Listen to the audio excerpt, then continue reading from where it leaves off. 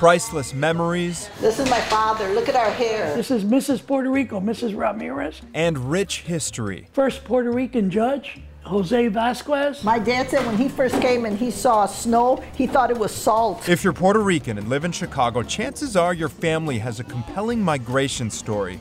But as the years tick by, those aging photos you may have that help tell those stories run the risk of being lost. There's a generation of Puerto Ricans who are passing away, and we're losing a great wealth of this information. And that's why the Puerto Rican Arts Alliance has launched an ambitious project called El Archivo, the archive. It's a massive effort to digitize, then catalog photographs of local Puerto Rican immigrants and document the stories that go along with them. It's important for our children and also the broader public to know about the contributions that Puerto Ricans have had, not just in Chicago, but also in the Midwest. Few people are happier about this project than Joseph Ruiz of the Puerto Rican Congress on North Avenue.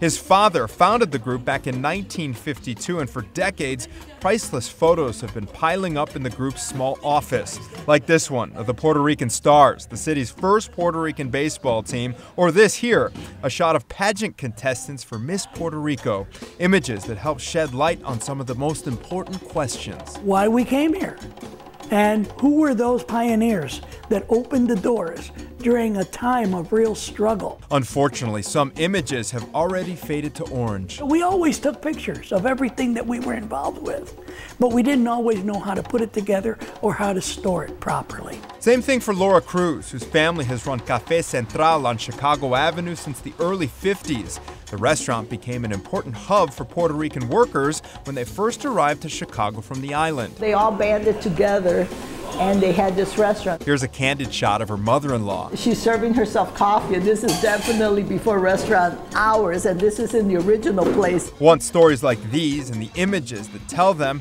are safely digitized in El Archivo, they'll be searchable and online for the generations. Founder Carlos Hernandez says the Puerto Rican Arts Alliance is looking for photos that were taken between 1900 and 1990 that shed light on the Puerto Rican migration experience, home and family life, social and cultural life, or life at work or in the military. We need to share it with the world. A huge undertaking, but one that Joseph Ruiz knows that his father and the other Puerto Ricans who paved the way for future generations would be proud of. My father always said, know where you've come from, know where you're going, but never forget who you are. Anthony Ponce, NBC5 News.